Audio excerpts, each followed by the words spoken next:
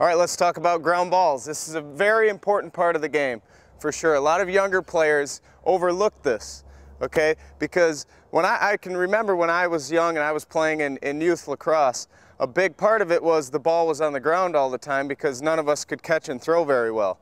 So you kind of make a decision, either one, you can overlook ground balls and not worry about it too much, or number two, you can say to yourself, I want to be the best ground ball guy there is. Because I'll tell you right now, I've been around the game for a long time, and I can tell you that I played with guys that couldn't pass and catch very well, but they could scoop up a lot of ground balls and really benefit our team in the long run. They ended up getting college scholarships. So a lot of coaches will say the phrase, ground balls wins games. Okay, and I truly believe that because it's a big possession battle. If you have the ball more, then you're going to have more chances to score. Okay, and you're going to have more chances to do a lot of other things in the game of lacrosse. The first thing that I think about when I'm picking up a ground ball, number one, okay, a lot of younger players will do this. They'll have their stick out in front of them. Okay, that's bad for a couple different reasons. Okay, it's kind of funny sometimes to see younger guys that will go into a ground ball like this on some nice natural grass, and they'll get stuck and they'll get catapulted over their shaft. I laugh at that sometimes, okay? Other guys will have their stick out in front of them, and that's going to allow a defenseman to check their stick, okay?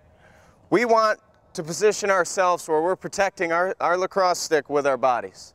All right, so the first thing that I think about when I'm picking up a ground ball, number one, is I try and position my foot right beside the ball, okay? So that is what I've done since I was very young, and it's trained me to protect the ball, okay, with my body. So that's my first move. Let's say I'm a dead sprint. First thing I'm going to do is put my foot right beside the ball.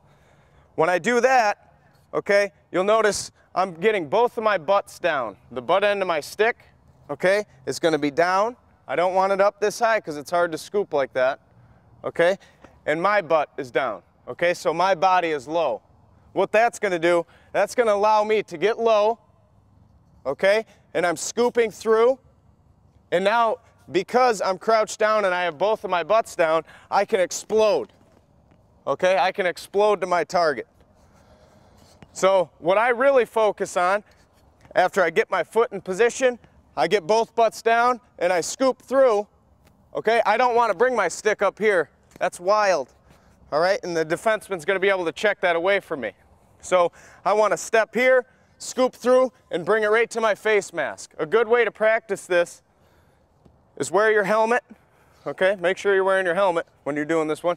And you want to bring it and pin it right up against your mask, okay? You can't do that in the game, but it's a good way to practice getting it up to your face, okay? Because you want your stick in control, and like I said, a big part of protection in lacrosse is keeping your body in front of your stick.